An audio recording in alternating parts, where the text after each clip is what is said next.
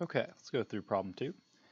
Orange Theory Fitness, OTF, is a gym franchise. Every few months, OTF members complete a benchmark where they run as far as they can via treadmill over a 12-minute span.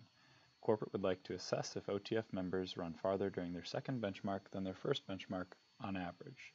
The differences in distance, difference is equal to second benchmark minus first benchmark, for 40 randomly selected OTF members were computed in miles in order to test at a 5% significance level the hypotheses mu of d is equal to 0 versus mu of d is greater than 0. So right away, when we read through the background, we can see that we do have a paired data scenario. Our parameter of interest is mu of d, and we know we'll be running a hypothesis test. So we've got the scenario worked out for us already. So now we can jump into question A.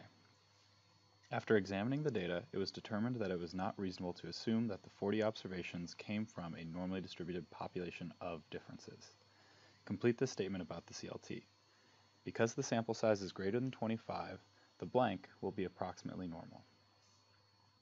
If we head over to our help card, we remember that there's some information about the CLT listed on it.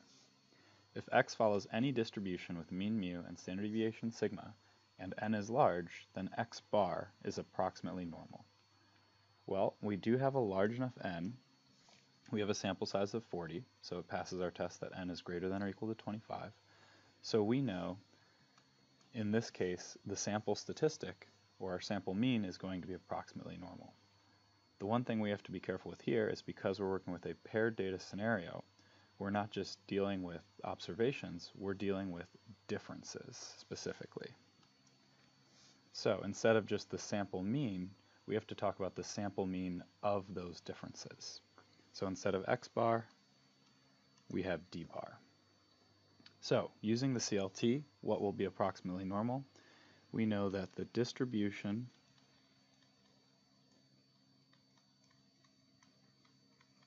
of d bar values will be approximately normal. And you are also welcome to write d bar instead as the sample mean differences.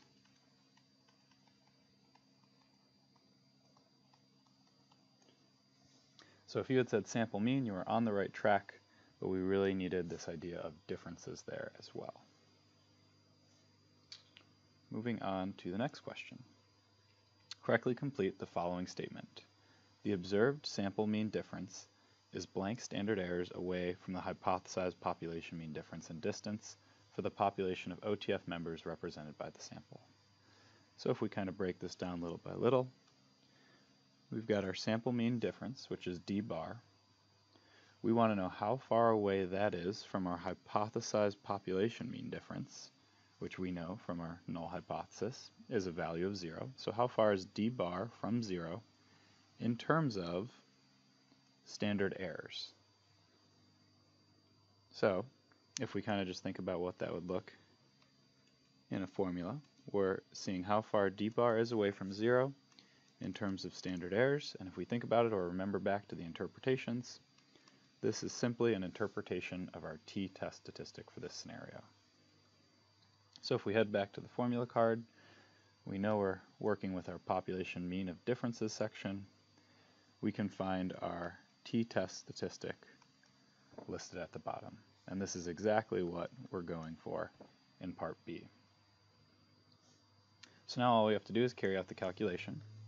We know we're working with this last row of observations here, specifically the differences. So we plug in that 0.14. Well, they don't give us the standard error here, but if we look back to the formula, the standard error is simply the standard deviation of our sample divided by the square root of n. So all we have to do is take our 0.31, divide by the square root of 40, and if we do those calculations, you should wind up with a value of 2.8563. So this is the value we're looking for to complete this statement, 2.86 standard errors away.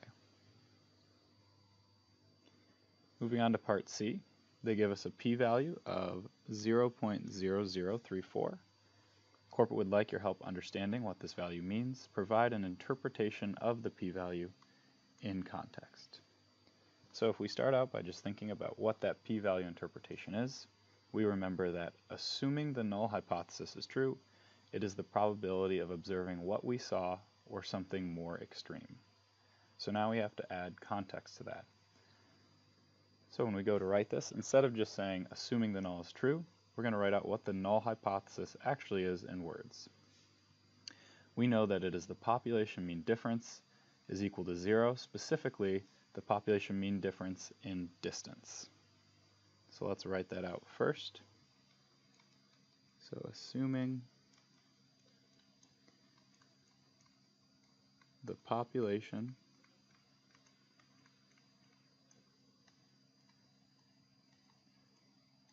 mean difference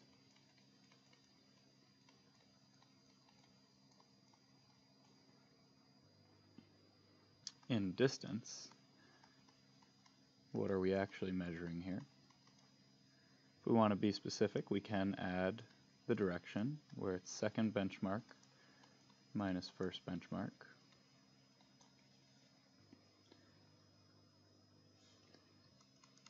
And we weren't very picky on this, but you could also add that population of interest for all OTF members.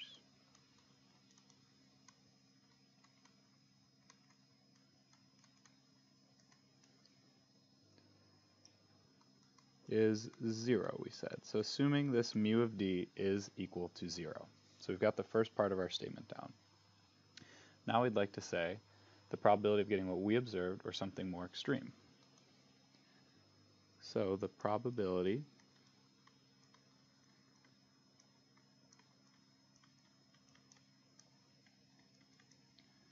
of getting A, and this is where you could go one of two ways. You could talk about the t-test statistic calculated in part B and getting a value more extreme than that, or you could talk about the sample mean difference of 0.14 and talk about that. We'll talk about the test statistic here, as that's what most students chose to write about. So the probability of getting A, let's be specific, it is a t-test statistic of, should always include our value, 2.86. Now instead of or more extreme, we want to be specific with the direction here. So remember, the direction is always in the direction of the alternative hypothesis. So here we simply have to say this value or greater than. And the probability of that, we know, is 0.0034. So again, instead of the test statistic, we could have also said the probability of getting a sample mean difference of 0.14 or greater is 0.0034. So there were definitely a couple different ways to write this interpretation, but this is a good example of one of those ways. As we move on to question D, using a 5% significance level, the null hypothesis was rejected. Is the following conclusion made by corporate appropriate? So we're rejecting the null and going with the alternative. So let's see if this is right. Based on the sample at a 5% significance level, we have sufficient evidence to suggest that all OTF members ran farther during their second benchmark than their first benchmark. Well, it starts out with our 5% significance level. That's good. Sufficient evidence to suggest, and we are concluding that OTF members are doing better their second time around than their first. The big issue here is that we're saying that everyone did better the second time than the first time, and that's simply not true. In this setting, we're talking about our population mean difference. So we're saying how much better did OTF members do on average. And if we look at the table, there are some members who got a negative difference, so they did do worse. So we're being a little bit too strong here by saying all OTF members. So this statement would be not appropriate. If we wanted to rewrite it, we could simply add that this was true on average, and that would help fix this statement.